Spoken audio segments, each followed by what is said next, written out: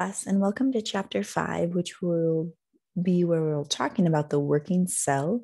We'll be going over some of the functions of the cell, including how the cells work using their membranes, which is kind of the exterior coating of the cell, how they create energy, and what enzymes do in the cell. This is a really cool look at the cell membrane. And again, this is kind of the border between the cell on the inside and what lies on the exterior of the cell. So this is what this cell's membrane looks like. And some big ideas again for this chapter is we're going to be looking at the cell membrane structure and function, how cells will create energy, and then how enzymes will work in the cell. We'll first look at membrane structure and function. Biologists use what we call the fluid mosaic model to describe a membrane structure. This includes the diverse protein molecules suspended in a fluid phospholipid bilayer. The plasma membrane exhibits what we call selective permeability, and that just means that it only allows certain things to get through while other things are unable to pass through. And the proteins within that cell membrane perform various functions, as we will see. Some of smaller particles can easily diffuse across the membrane, like oxygen and carbon dioxide. And then we have different proteins, which are seen here. And these different proteins just help other certain ions or particles pass through the cell. So here's a look at the diffusion of small nonpolar molecules freely passing through the cellular membrane. If anything small enough, like oxygen or carbon dioxide, and nonpolar, meaning it doesn't have a charge to it, meaning it's not positive or negative, it can easily pass through the membrane because it's small. This is a look at transport proteins, and they allow specific ions or molecules to enter or exit the cell. And they're really important, whether it's a hormone or an enzyme, to enter or exit the cell. These are enzymes, and enzymes, some membrane proteins are enzymes, and enzymes could be grouped to carry out a sequential reaction where there's kind of a series of reactions that need to take place, and they're a part of that series. Attachment proteins attach to the extracellular matrix, which is anything outside of the cell, and the cytoskeleton, which are like the bones of the cell. These proteins help support the membrane, and they can coordinate external and internal changes. Receptor proteins are signaling molecules. When they bind to receptor proteins, the receptor proteins will relay the messenger by activating other molecules inside of the cell. So again, we're looking at different proteins that are within the cell membrane of the cell. Junction proteins form intercellular junctions that just help to attach adjacent cells together. Glycoproteins serve as ID tags.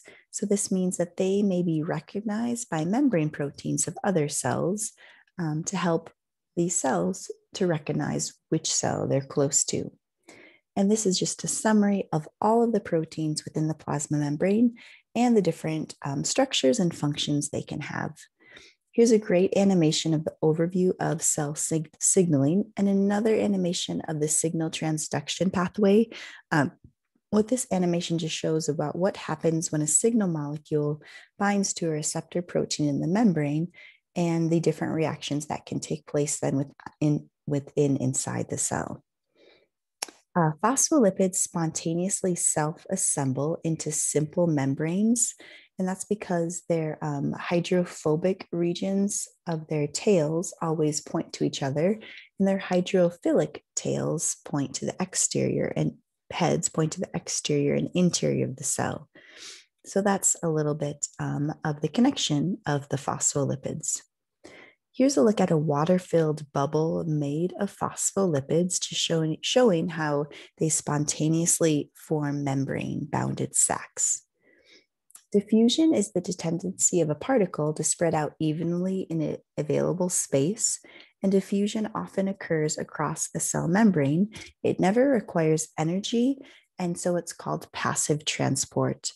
And diffusion across the membrane is called passive transport because it doesn't require any energy. So here's just a look at diffusion of one type of molecule across a membrane. And it's just showing how the molecules of a dye will eventually spread out until equilibrium is reached, meaning each molecule of the dye is spread out exactly equal in comparison to the rest. And they will travel through the membrane in order to reach equilibrium. So the net diffusion, as you can see here, this is diffusion of two types of molecules across a membrane. And you can see here in which direction net diffusion occurs. And again, diffusion just means they spread out from an area of high concentration to low concentration until equilibrium is established. Another great way to describe diffusion is if when you have a cup of black coffee and you put a little creamer in it, the creamer eventually diffuses into all parts of the coffee until equilibrium is reached, or that nice kind of cream color that I like in my coffee. And that's like just an example of diffusion. Here's a great animation of diffusion. Again, to watch these animations, you just have to download the PowerPoints from Canvas, and then you're able to watch all of those. Another great animation about membrane selectivity, which just shows which things are able to pass through the membranes and which are not. The diffusion of water across a selectively permeable membrane is what we call osmosis. And if a membrane permeable to water but not to a solute separates two solutions with different concentrations of solute, water will cross the membrane, moving down its own concentration gradient until the solute concentration on both sides is equal. So predicting the net water movement between two solutions, which has a less concentrated 0.5 sucrose solution and a 2% sucrose solution separated by a permeable membrane, not permeable to sucrose, which is just sugar. What'll happen here is water will travel into the 2% sucrose solution because water will always travel into an area that's more highly concentrated by the solute to try to reach equilibrium. And this is shown kind of by this diagram. So here's the solute molecule on the left and the right. You can see there's a higher concentration of solute. And when we say solute, we just mean sugar or salt or something that's trying to dissolve. There's a semi-permeable or selectively permeable membrane, which means that only water can pass through it and not solute particles. So in order for equilibrium to be established, meaning equal concentrations of solute on both sides, water will have to move through that membrane because on the left side of this kind of U-shaped beaker, there's less solute molecules, and on the right side, there's more. So for equilibrium to be reached, water will always travel into an area of higher concentration of solute. And when water does that, we'll kind of sway the scales, and there'll be more water than on the right side than on the left side. And now you can see that there's an equal concentration on each side of that selectively permeable membrane in relationship to the number of solute particles to the volume of water. And this is just showing, kind of zooming in on the selectively permeable membrane, showing how water is able to pass through, but the solute molecules are unable to pass through because they're too large. And this is a great animation of osmosis describing what we just talked about as well. Water balance between cells and their surroundings is very crucial to organisms. Tonicity is a term that describes the ability of a surrounding solution to cause a cell to gain or lose water. Cells will shrink in a hypertonic solution, and that's because water will leave the cell to travel into a more concentrated hypertonic solution. So the cells will shrink, and cells will swell in a hypotonic solution. And that means cells are placed into a hypotonic solution, which is less concentrated. And because of that, water will travel into the cell, causing them to swell. In isotonic solutions, animal cells are normal, but plant cells are what we call flaccid. So here's a look, explain the function of the contractile vacuoles in the freshwater paramecium in terms of what you've just learned about the water balance in cells. And these vacuoles will just help the cells from becoming flaccid if water enters the plant cell.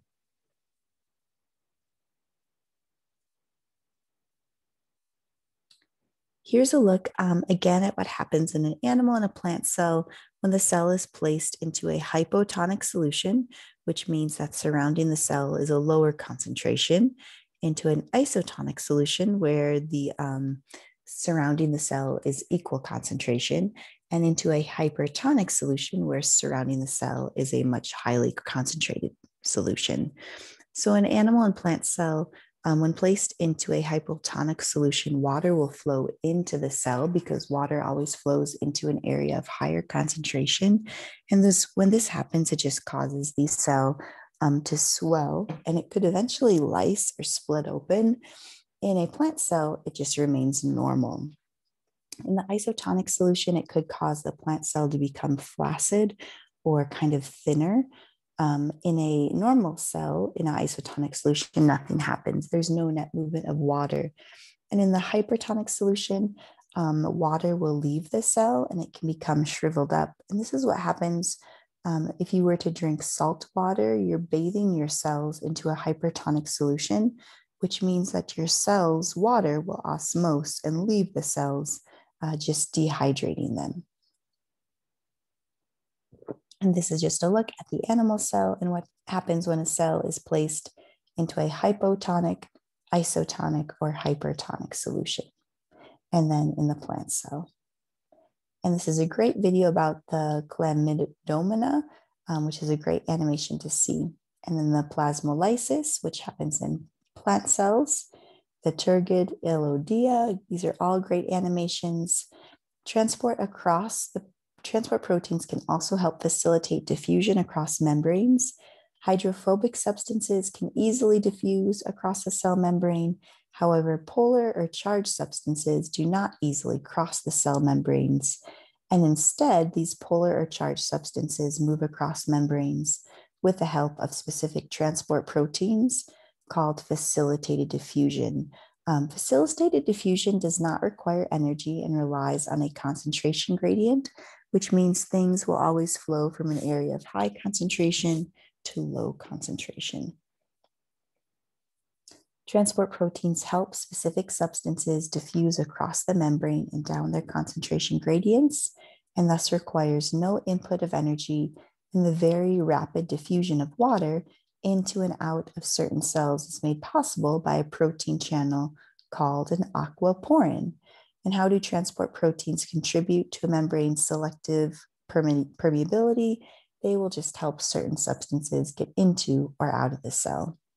So here's a look at a transport protein providing a channel for the diffusion of a specific solute across a membrane.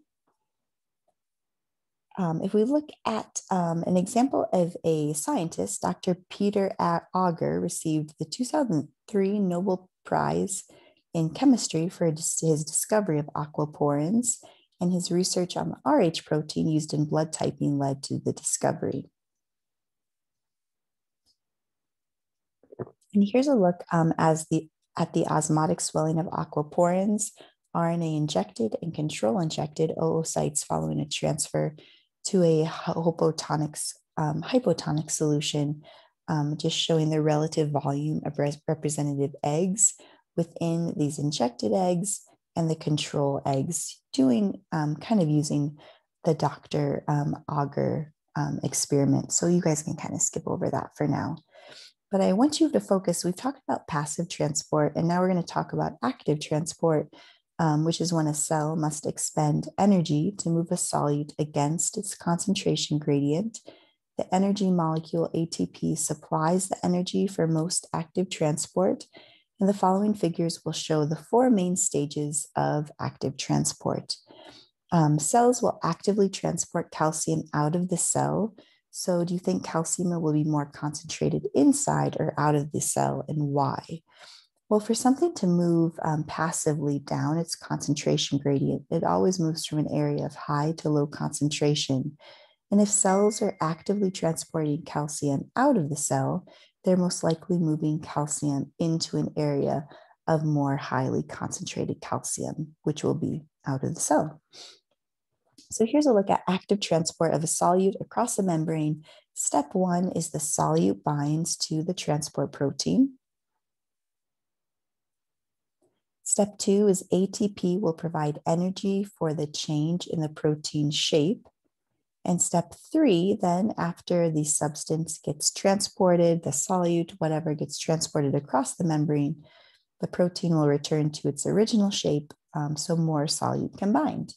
And here's a great animation on active transport. A cell uses 2 other mechanisms to move large molecules across membranes. These are exocytosis and endocytosis. Exocytosis is used to export bulky molecules such as proteins or polysaccharides, which are just many sugars. And endocytosis is used to take in large molecules. And in both cases, the material to be transported is packaged into what we call a vesicle that fuses with the membrane. There are 2 kinds of endocytosis, so bringing something into the cell. Phagocytosis is the engulfment of a particle or solid by the cell wrapping the cell membrane around it, forming a vacuole. And receptor-mediated endocytosis using membrane receptors for specific solutes.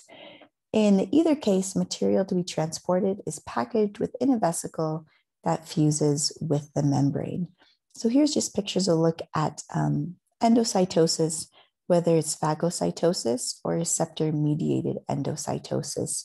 The phagocytosis, the cell membrane engulfs the food particles, and the receptor-mediated endocytosis, the specific molecule will bind to receptors, and then those receptors will form a vacuole around the coated vesicle. So here's phagocytosis, endocytosis bringing something into the cell, and then receptor-mediated endocytosis as well. Lots of animations here, which will be really great for you to look through. Then we'll talk about energy in the cell, which energy in the cell is the capacity to cause change. So all cells need energy to function. Kinetic energy is the energy of motion, and potential energy is energy stored in the location or structure of matter, and it includes chemical energy. According to the laws of thermodynamics, energy can change form, but can never be created or destroyed. And also that energy will transform. Transformations will increase disorder or entropy, with some energy always being lost as heat. So if we look here, we're looking at the 2 laws of thermodynamics, transformation of energy and the increase in entropy. So this is just a look at how fuel is taken into a car, and through combustion, it's transferred to kinetic energy to allow movement, and some of that energy is lost as heat. And we always get a waste product from a car, carbon dioxide and water. Well, that same type of idea is happening in your cells. Your cells take in glucose and oxygen from when you're breathing, glucose from the breakdown of what you're eating. And within the cell, your cell takes glucose and oxygen and creates ATP, which is the energy currency needed for cellular work. Heat energy is always given off during this process of cellular respiration, as well as waste products, carbon dioxide and water. How does your cell and body get rid of waste products? Well, that happens when you exhale. You're exhaling the waste products of cellular respiration, carbon dioxide and water vapor. Energy concepts. This is a great video about potential and kinetic energy. Exergonic reactions release energy, and endergonic reactions require energy and will always yield products rich in potential energy. Metabolism encompasses all of the cell's chemical reactions. And here's a look at the exergonic reaction, how energy will always be released.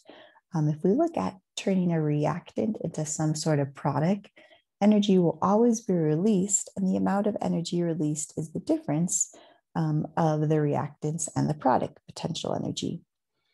Here's exergonic reaction. Energy is also kind of put into the reaction, and the difference of the amount of energy required is just the difference in the potential energy between the reactants and products. ATP is the energy currency of the cell. It drives cellular work by coupling exergonic and endergonic reactions.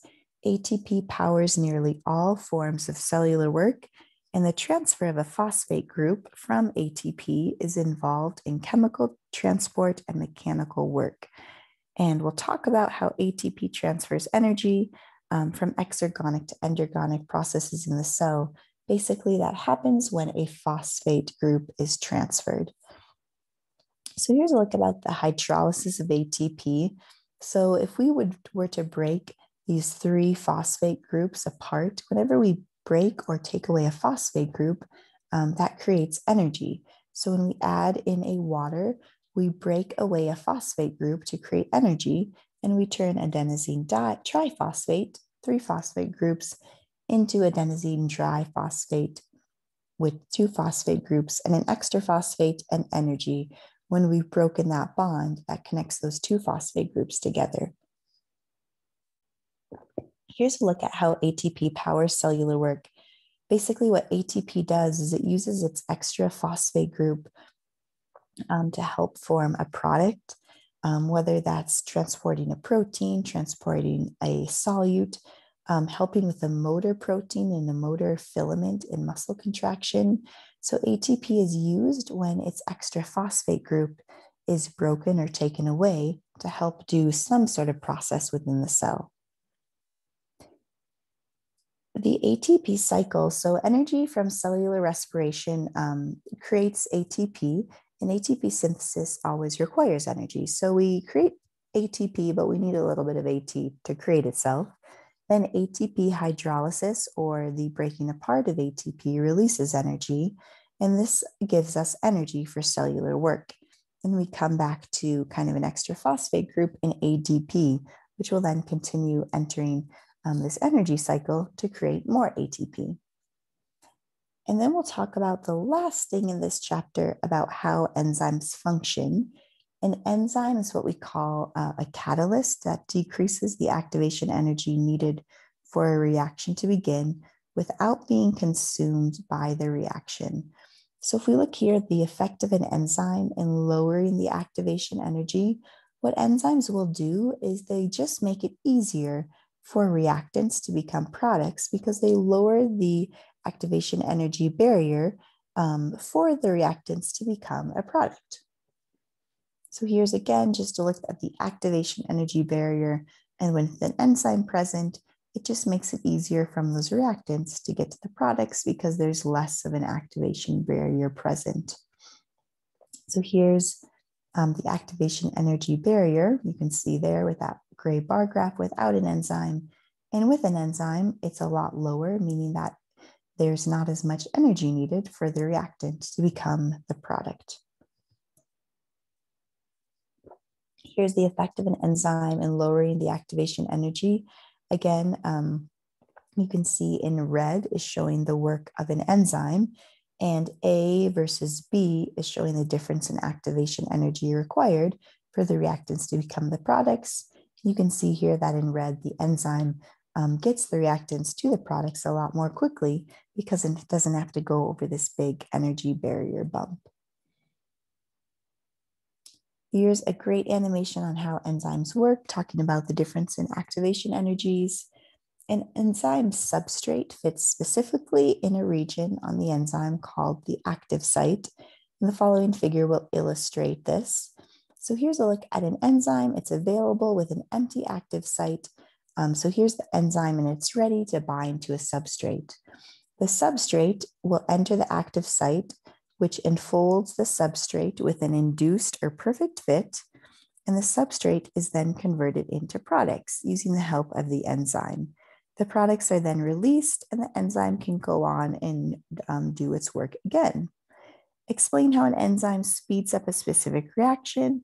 It helps to lower the activation energy barrier required for reactants to become products. Enzyme inhibition can regulate enzyme activity in a cell as well. A competitive inhibitor reduces an enzyme's productivity by blocking the substrate molecules from entering the active site. A non-competitive inhibitor does not enter the active site. Instead, it binds to a site elsewhere on the enzyme, and its binding changes the enzyme shape so that the active site no longer fits the substrate. And feedback inhibition will always help regulate metabolism. So here's a look at how inhibitors interfere with substrate binding.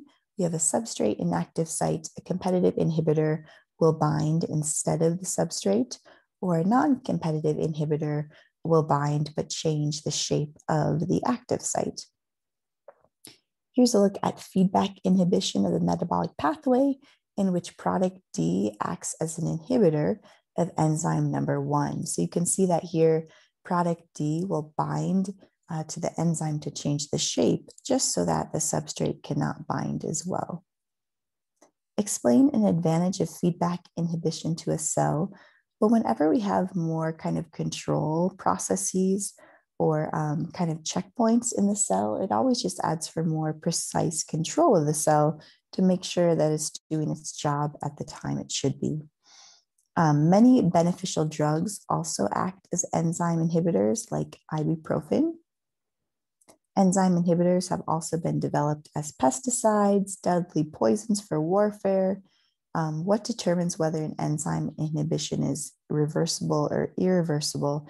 And that'll depend on the shape of the enzyme inhibitor and what it actually does to the specific enzyme. So from this chapter, use these last couple slides to make through. You kind of got through the basic ideas of the chapter. Shoot me a message if you have any questions. Please download the animations from the chapter, because I think they're all really good at helping explain further what we've talked about. And as usual, at the end of the chapter, there's some really great slides that you can fill in on your own as some practice. Who knows, maybe you'll see one of these practice slides in a test sometime. Filling in these blanks might show up in a test sometime. We'll see. Thanks for listening, guys, and I hope you're all doing well.